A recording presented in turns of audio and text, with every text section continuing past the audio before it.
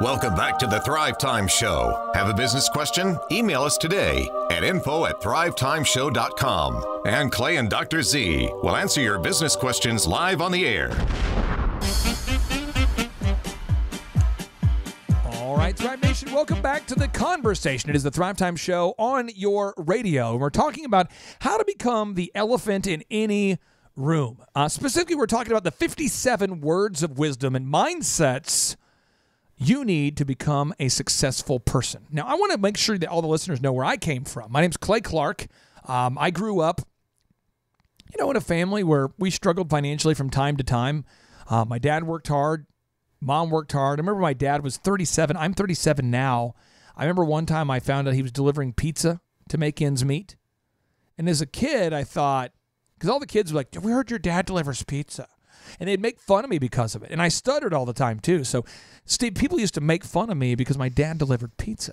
Right. So I used to make up stories. I would say, no, my dad does not deliver pizza. My dad actually works in a job for the government, and it's classified what he does. Yeah, it looks like he's a pizza delivery driver. But I mean, seriously, I would make these things up because people would make fun of me. Now, as a man, my dad died about 15, 16 months ago. He died on 9/5. He died of ALS, Lou Gehrig's disease. And now, I think that's the most incredible thing you could do, to realize that you can't make ends meet and to deliver pizzas. Yeah. Isn't that cool? Yeah. I mean, to think about that you aren't going to go on welfare and you're going to deliver pizzas. Yeah, some people won't. That's why they'll just talk about how they're broke and they don't have a job and they can't. So, I mean, that's a pretty cool thing. Yeah. So, Tom Clark, listening to the show, Dad, I appreciate you delivering pizzas. I mean, now I would say perspective, hindsight, is if someone said to me today, does your dad deliver pizzas to make ends meet? I'd say, you are freaking right, my dad does. And he deals with the humiliation. He puts the little Domino's thing up on his car. He drives around, and he does it with a smile because he gives a crap about his kids, and he's not a slacker, and he's not the kind of guy who's going to take government handouts. He's going to work his butt off to provide for his family because my dad gives a crap. Now, are you on government assistance? Are you refusing to get a job? You, my friend, have a problem. Right. My dad doesn't have a problem. Do you think Aubrey's like, kids are like, hey, is your dad a DJ? And he's like, no, he's a business coach. I think a lot of people, I think it's a deal of like, you as a kid, kids are so mean to each other. And so as a kid, you might realize right now, this is something big. You might be 37 right now, and you might be still struggling, Steve, with something that you dealt with when you were 12. Like you might seriously, an event happened to you when you're like 10, and now you're 40, and you're still dealing with it. Yeah. It's weird. I mean, so again, I put the Psychology Today link to the article so you guys can read it. It's called The Power of Positive Self-Talk. So you can see clinical psychologists that are breaking down the science of it, the medical research of it. You can see it. But I'm just telling you this. Move number 15. If you want to become the elephant in any room, the most successful person in any room, it's not so much about making others believe in you as it is making your subconscious a believer. So Vince Lombardi, the football coach, kind of a big player, the executive in the NFL, National Football League. He's best known for being the head coach of the Green Bay Packers during the 1960s, where he led the team to 3 straight and 5 total NFL championships in 7 years. All right. In addition to winning the first 2 Super Bowls at the conclusion of the 1966 and 1967 season, basically he was the man. He says, winners never quit and quitters never win. Now, Steve, ooh, snap. This is where I want to turn the mic to you and let you pontificate. Now, for those of you who don't know Steve Currington, if you're thinking about buying a house, the mortgage rates are only going up. So I would encourage you to go to stevecurrington.com today, stevecurrington.com today, or Google search Tulsa Mortgages and you can find them. And you can just get pre-qualified for a loan before the mortgage rates go up. Yep. They are going to go up a lot because President Donald Trump is making sure that inflation doesn't go crazy. So he's going to be raising the rates over time. And if you want to buy a house and you're like, I'm not really sure of the political ramifications, nor do I care. I just want to buy a house before the rates go up. go to stevecurrington.com and get pre-qualified today. But, Steve, what's the most number of loans that you've closed in a month? Just to give the listeners a little perspective. The most, because I know a lot of mortgage professionals that I am friends with, I have met, who are happy to close 1 or 2 a month because you get a pretty decent commission when you close a loan. And a lot of people I know, if they close 2 loans a month, I mean, that's like $6,000 a month. They're excited. Yeah. How many loans do you guys close as a company, like in the winter month, last month? How many loans did you guys close? Yeah, I think we added up that we did 71 units of loans, which is more like 35 times more than the typical standalone mortgage broker guy. So again, it's a lot. So Steve, for somebody out there who's struggling to embrace this idea, but it's not about making others believe in you as much as it is you believing in you. Yeah. Talk to them. Encourage this person. Well, you talk about the self-talk and I always tell people you have to protect your mind. You have to protect what gets in, and that's exactly why I'm very, very focused on what my schedule is and who I give my time to. And in the book that you just wrote, The Art of Getting Things Done, that you have you started reading the book yet? Yeah. So the number 2 thing that is in there says, learn to say no to more stuff. You've got to figure out how to say no. And so I would just tell you that if you're trying to protect your mind and you're trying to be that person who has your subconscious believing, you have to protect what comes into your head, because that's what happens. This is also, Clay, the reason why I know both of us, we don't watch the news. Right. This is the reason why I had a guy really nice guy that has a super PAC. He wanted to meet with me, and he was a nice guy. And actually, the reason I met with this guy is because he was cold calling voters. And I was like, you're a stud, I'll meet with you. But what I told him is like, I don't really get involved in politics because it's negative. It's negative. I don't have time to deal with that. I want to ask you this. You are very guarded about how you guard your mind and who you're around. But I want to ask you this because this is a question that I think a lot of people have. What do you, probably putting yourself out there a little bit, what is the self-doubt that you've ever struggled with, or have you ever struggled with that?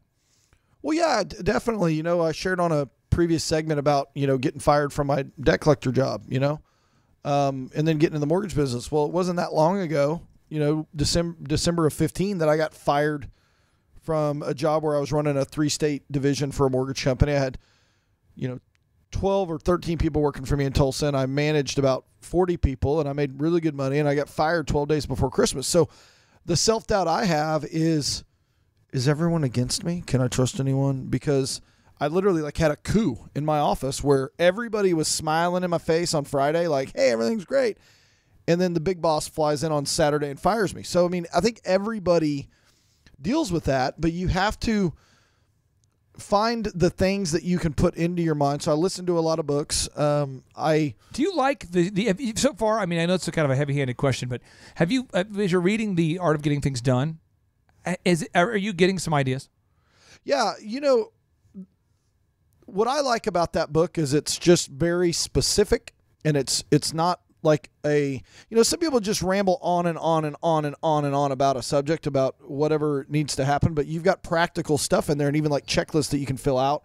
And so there's a lot of books about time management and all that stuff. And there's actually a really good book I've listened to several times called Getting Things Done. That's the book. I've got it on Audible, but yeah, it's just very direct and very to the point. And if you were to grab that book and just flip through what the chapters are and what the items that are in there, you could hit 3 of them and be happy. If you want to get that book, go to Amazon.com today and search for The Art of Getting Things Done by Clay Clark. Stay tuned. We're talking about how to become a source of wisdom.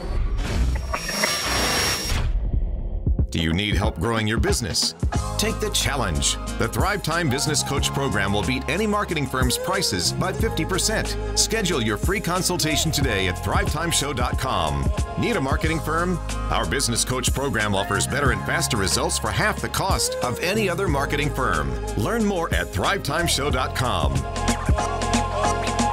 All right, Thrive Nation, welcome back to the conversation. It is the Thrive Time Show on your radio. Anybody listening today from Guam, hello. One of the craziest things was at our most recent conference. Right.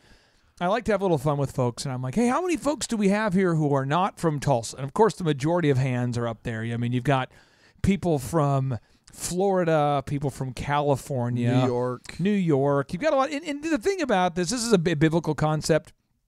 Steve, have you ever heard about the prophet can't be from his own town? I was thinking this I was just thinking that when you were saying that, because when Dr. Green, who was the dean of the School of Business at ORU and my pastor of Bixby Community Church, he was my business coach for a long time, and I used great guy. Never heard a bad thing about the guy. Great guy. Used to always say that about him, because Dr. Green would do these training that like at Cedar Ridge Country Club, and anywhere from 12 to 40 people would show up, and I'm just thinking, and he's like, I've traveled all over the country and all over the world, and you'll speak with like 500 people. Oh yeah, or 10,000. He's been on the stage, and people are just like, "Oh my God, this is amazing." But in Tulsa, he's like, "Oh, Dr. Green, he just lives over there. He's just." Now Luke, that's just Mary's son. Luke 4:24 reads, "Truly I tell you, no prophet is accepted in his own town." This is from the Bible. The Bibliothèque. The Bible.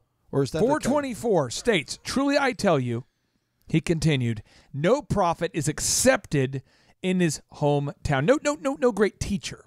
So this is where I want to give this to you. I want to give you the final move we're going to cover today. Or in the coming days, we're going to be teaching you the 57 super moves that you can use to become a source of wisdom, to become the elephant in any room. That was my prayer for years, is I want to become a source of wisdom and not just the guy who is like a Beverly Hillbilly who made a ton of money as a disc jockey. I would like to say that actually has happened now. You have become a source of wisdom to a lot of people, including me. And I think I know a few things. I had some business coaching, and it's one of the things I appreciate about being a Thrive client, being your friend, is I think you feel like Dr. Z is a great source of wisdom, and you get a lot from him, but there's a lot of people that get a lot of wisdom from you. Dr. Z, I appreciate you saying that. Dr. Z, to me, and I'll try to keep it together here, but he is like, when you have a dad, a father in your life, and your biological dad, when your dad passes away, my dad died of ALS. And when my dad died, there is no way I could ever say to somebody, "Hey, is it possible? Like, would it be okay if you could be my dad?" Because you can't ask that. Right. Yeah. Right? I mean, you can't, like, what does that even mean? I mean, to care about me in my time of need, to check in on me, to be a dad. Yeah. And he's not perfect. I mean, he was perfect.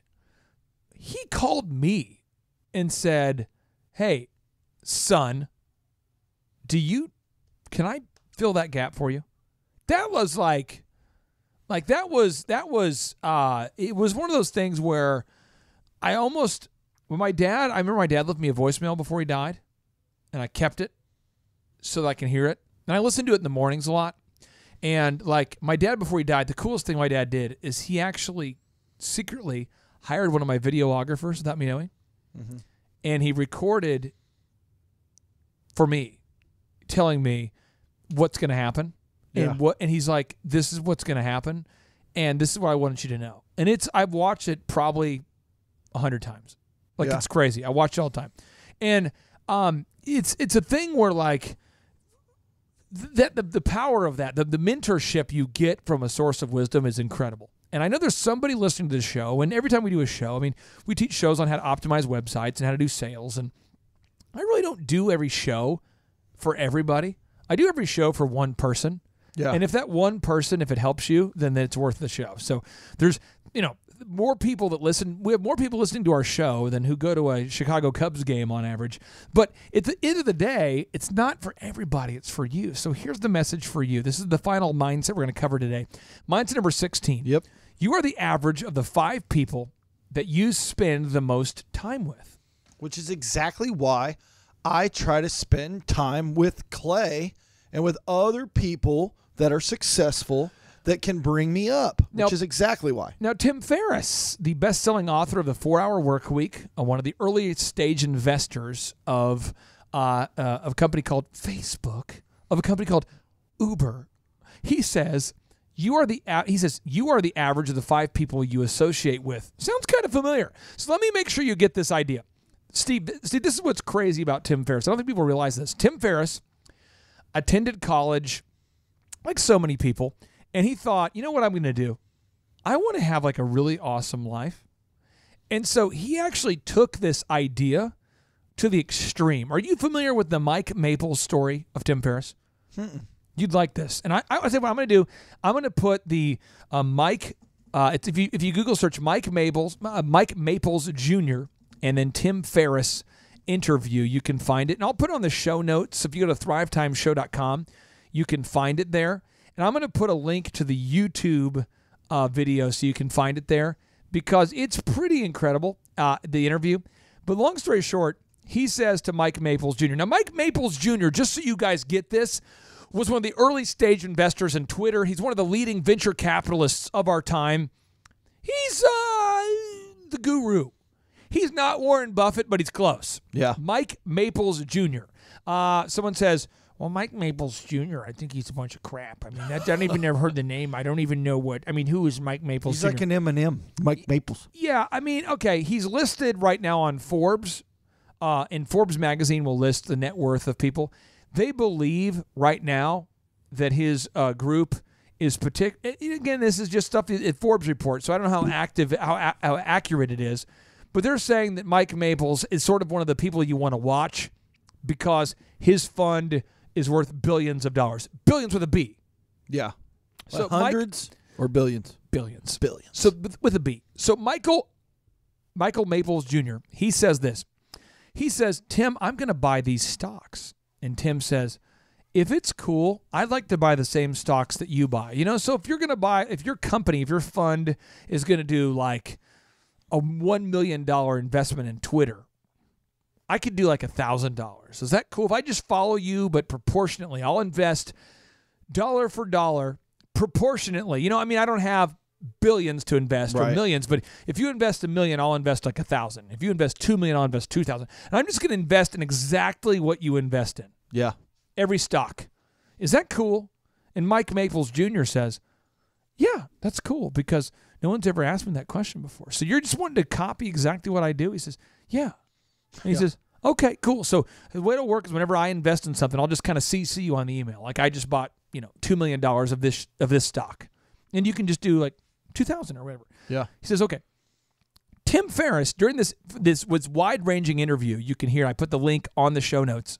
Again, this is Tim Ferriss, the author of the 4-Hour Workweek. It's Tim Ferriss with Mike Maples Jr. If you haven't listened to this, it's incredible. But I mean, Steve, you would love this here. But it's an incredible interview. But he copies exactly what he does. Right, yeah. And do you know what happens, Steve? He makes a lot of money. He makes exactly the same return that Mike Maples Jr. does. Yeah. So here's a college student who wrote one best-selling book who just follows his mentor with investments, and he makes the same return. Right. He asks Mike Maples Jr., he says, Mike Maples, how would you market a book? And he says, what you'll want to do is you'll want to run ads on Google AdWords, and you'll want to test to see which title gets the most clicks. And whichever one gets the most clicks, that's the book title. Yeah. And he's going, what? He's like, yeah, you want to test it, A/B test it. And so he actually does it. And some people are like, no, I want my book to be called. So I'm just telling you, if you are around really successful people, by osmosis, you will become more successful. And some people say, well, what's the word osmosis mean? It's basically where you unconsciously, subconsciously, you start to gradually assimilate the ideas and the knowledge of other people just by being around them. So if you're around really, really bad people, over time, you'll start to talk like them. If you move to Minnesota long enough, you'll start to talk like you're from Minnesota. I was from Minnesota. Over time, I grew up I was born in Oklahoma, moved to Minnesota. And this is what happens is over time, you start to say, oh, don't you know? Oh, don't you know? And people say, what did you just say? And you're going, no, I said, don't you know? Or you'll say, oh, we're going up north. And people in Oklahoma who knew you back in the day go, did you just say you're going up north? Oh, yeah. My friend Leif and I and Bjorn, we're going up north. And all of a sudden you realize I become a Minnesotan. And you become the average of the people that you're around. So The idea is think about the people that you're surrounding yourself with and be intentional about it. My name is Clay Clark. You've been listening to the Thrive Time Show. On tomorrow's show, more about becoming a source of wisdom. And now, without any further ado, we'd like to end with a boom. 3, 2, 1, boom!